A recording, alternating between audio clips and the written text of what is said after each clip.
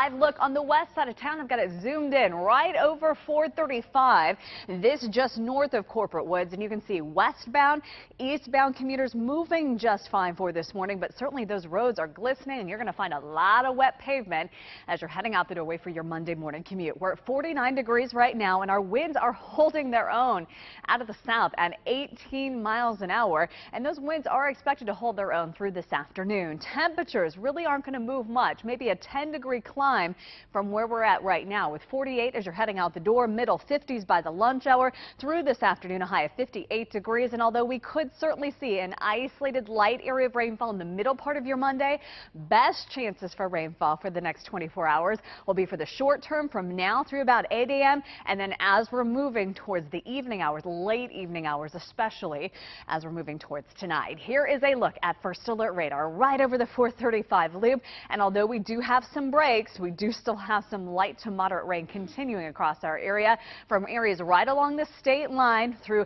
say, close to Roland Park, areas near Prairie Village, extending through Town Center, and then right down 49 from Grandview down through Belton High School. These showers and even moderate areas of rain continue for areas of Lee Summit this morning as well. North of the river, that's where the other cluster is, and moderate rainfall across the immediate metro from Clay Como, Gladstone, Liberty, right over the north side of Independence for Jackson County commuters. Speaking of which, from Blue Springs on eastbound along I-70, you're going to find not only a wall of rainfall from here through Columbia and St. Louis, but moderate rainfall at that. Where you see the pockets of yellow, that's some good moderate rain that's falling this morning, and it basically begins at Kansas City and extends all the way close to St. Louis for this morning.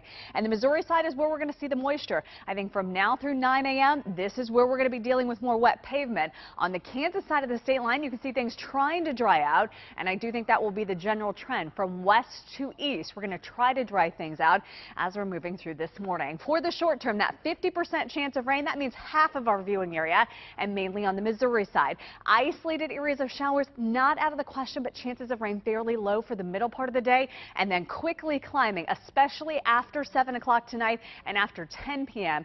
is when we'll see those chances of rain returning. So here's our moisture this morning moving out of here. A lot of cloud cover for today, and then notice by 10 o'clock, moisture returns, and not only showers, the difference between last night and tonight, thunderstorms. I can't rule that out overnight tonight through 6 a.m. tomorrow. A lot of your Tuesday, especially the first half, could be wet, and then as we're moving towards Tuesday afternoon and Tuesday evening, we'll begin to dry things out.